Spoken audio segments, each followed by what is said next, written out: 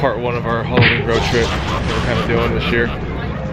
It's actually probably one of the biggest pumpkin festivals in all the US. So one thing they're known for, 50-foot jack-o'-lanterns. You're fine, you're fine. Crazy.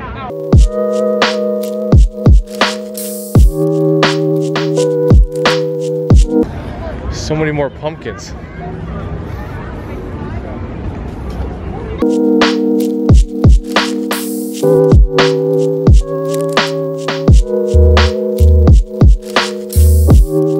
Yeah, so probably second block coming up right now. So you guys saw all the vendors are there. Now we got a little bit of food on this side, pumpkins on this back side, and also you have some live music going on off to my right. So it's kind of packed, kind of crazy, as y'all can see.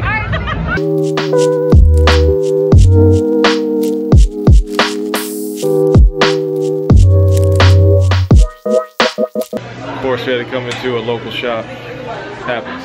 You get a festival, you gotta go look around the local economy. Especially antique shops, they're dope. They're crazy. Uh-oh. We found the damn records, now we're all done. First antique shop I've been into, there's a diner. Never see that ever. For all you Germans, it's your state-of-the-art stereo.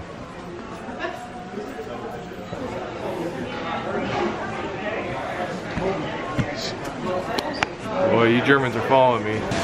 Oh yeah, now it's a party.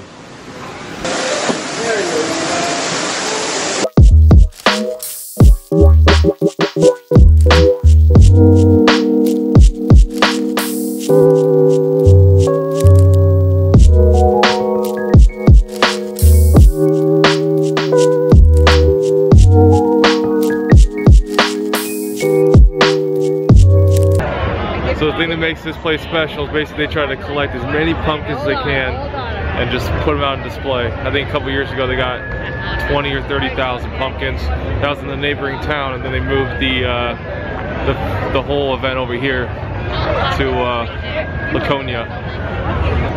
Get a little bit darker out. You guys can see it better.